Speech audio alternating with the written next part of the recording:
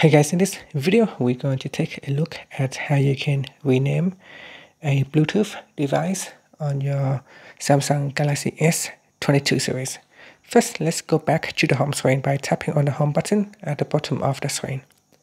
And on the home screen, swipe down at the top and tap on the settings icon.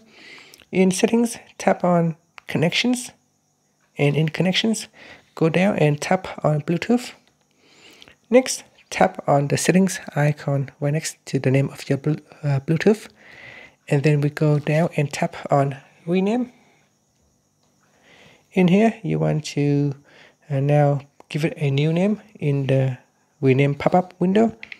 So in here I can delete some of that character and then tap on the rename button, and that's it. So that is how you can rename your Bluetooth device on the Samsung Galaxy S22 series. Finally, you can tap on the home button to go back to the home screen. Thank you for watching this video. Please subscribe to my channel for more videos.